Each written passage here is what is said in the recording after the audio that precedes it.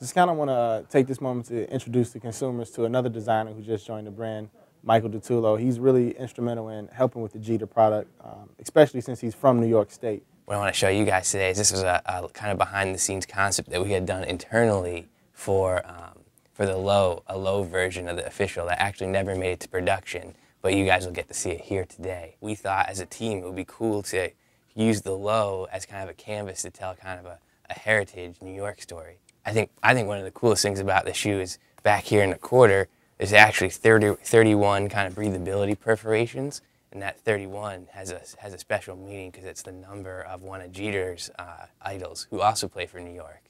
And within that 31, two of the perfs are backward reflective, so it's like Jeter and his idol, you know, he has attained the status of his idol basically. I think one of the other sweet details is we did this kind of a baseball diamond back here in the heel with the jump man in there.